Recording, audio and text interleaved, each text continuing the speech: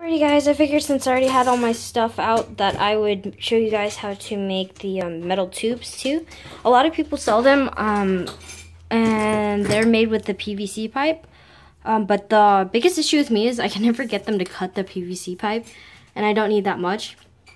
So I figured out another way to make it was using these air ducts, tin air ducts.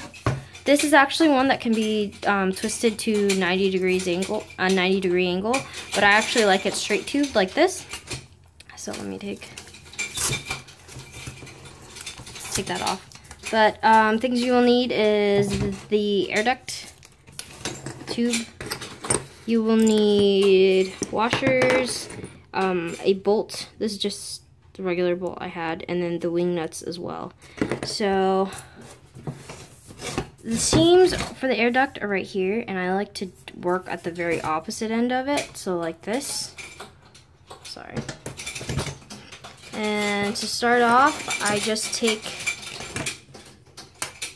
my washer and I'll lay it right here, and then I'll draw a circle on the inside on both sides to know where to drill. Alrighty, so now that I've marked the holes, I go ahead and I drill. Same thing.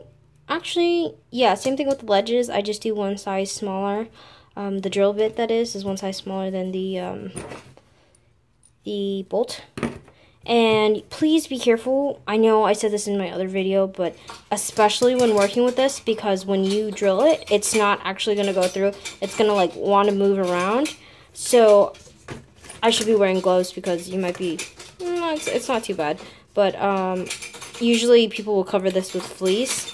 You don't have to if you don't want to, but if you do, just make sure like the edges aren't sharp, and like probably sand them out or put like a rimming around them. But I usually hold it like this, and then I'll drill through. I have to do it a couple of times, but to ease it out, I take a sharp-ended hanger bolt like this, and I'll just like try to push as much as I can to center it. So I'll go ahead and show you guys what this looks like after I drill it. Also, another safety tip is to wear goggles while you're working with this, because you don't want flying metal into your eye. But this is what it looks like. You'll see these little hanging pieces, they're more visible on the inside, but you're going to want to take something to clip them with. I just use nail clippers because it's easy to work with. And then you're going to want to take either a metal nail file. Metal nail files work the best. To file it down so it's not sharp and it won't hurt your chin. Okay, so after you filed it down and cut off the pieces, you're going to take your bolt right here, and from the inside you're going to stick it through the hole and then screw it to the other side, which is over here. Alrighty, so this is what it looks like after you've gotten the bolts through, and it is ready for hanging. Alright, sorry for the awful lighting over here. I don't really have I should have a light up there, but I don't. But anyways, this is what the final product looks like. I like to hang mine from the top, but you can hang it from the side and everything. Some people like to put fleece on them, and I'll probably get around to doing that eventually, but for now it's not too bad. And these edges aren't, I don't think they're that sharp, but like I said, you can sand them down, or you can put like a trimming around them, which I think I will do.